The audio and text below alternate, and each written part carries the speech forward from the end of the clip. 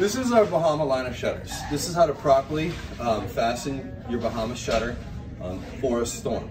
First thing you're going to want to notice is you do have your Z-bars right here. These Z-bars are to hold this shutter in place, which I will show you a little bit later.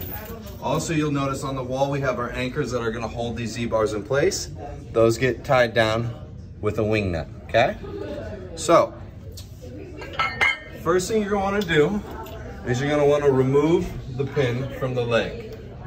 Okay, you're going to slide that out of that hole there, and that's going to allow this leg to move down freely.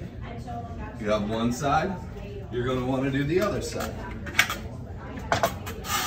Okay, once you have this freely like this, the next thing to do is to deploy our Z-bars.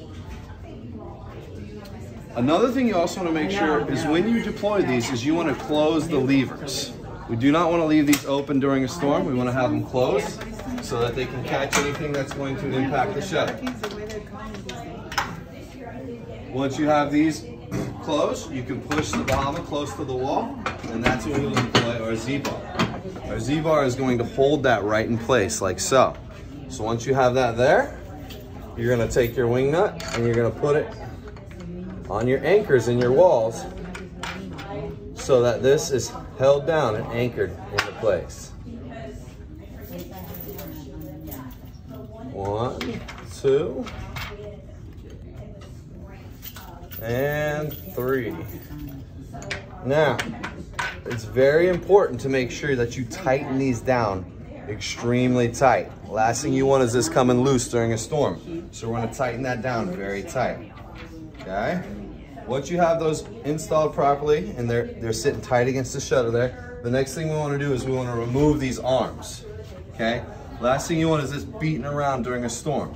So if you come around the side over here, you can see there's a bolt right in this arm. This bolt right here is a Phillips head number 3. Use a screwdriver. You're going to back that bolt out with the screwdriver all the way out. I'm using my fingers because it's loosely tightened right now. We're going to back this all the way out, removing it from the side of the Bahama.